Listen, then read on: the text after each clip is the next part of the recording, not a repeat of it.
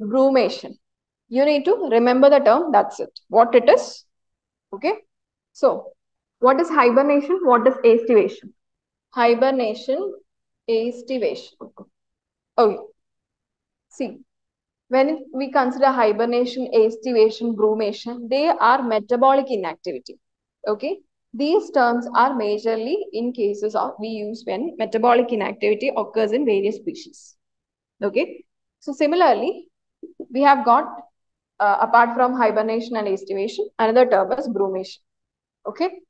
Now, why is it a news? Researchers have observed instances of brumation on various reptilian species across habitats. Okay. Now, as I said, it is a state of metabolic inactivity.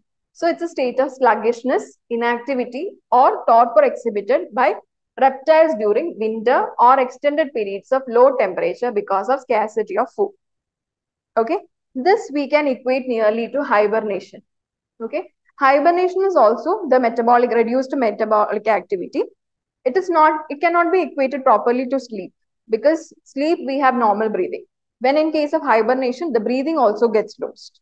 Okay, so here the metabolic activities totally get inactive or very, very slow. Okay, so this happens during the winter. Similarly, brumation also happens during the winter. Okay, when in case of estivation, it is summer sleep. Okay, estivation, it is summer sleep. Now, brumation is also winter sleep.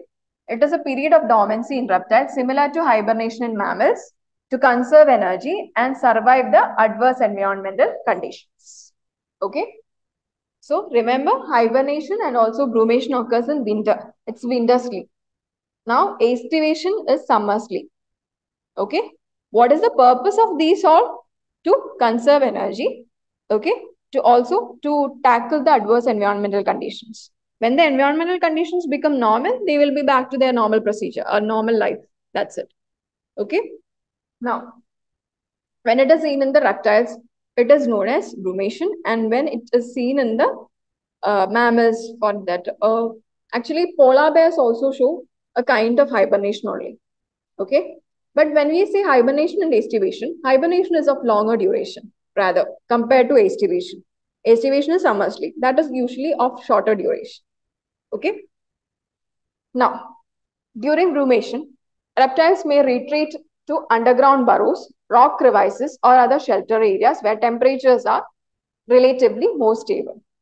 Okay, when reptiles, they are not able to tackle the lower temperature or the winter season, they will go into brumation. Clear? Now, in what all species it is seen? It is seen in turtles, tortoise, snakes, lizards, and some amphibians like frogs.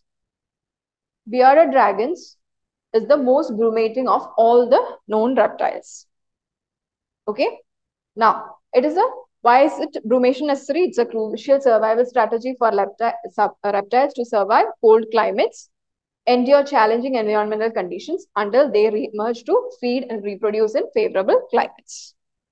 Okay, clear? So, brumation, hibernation, estivation, all are metabolic inactivity to tackle the adverse environmental conditions, and to conserve energy. Okay, when we consider hibernation as well as brumation, it is winter sleep. Okay, mostly to tackle the winter lower temperatures. Brumation is mostly seen in reptiles, and for that matter, the hibernation is seen in mammals. Okay.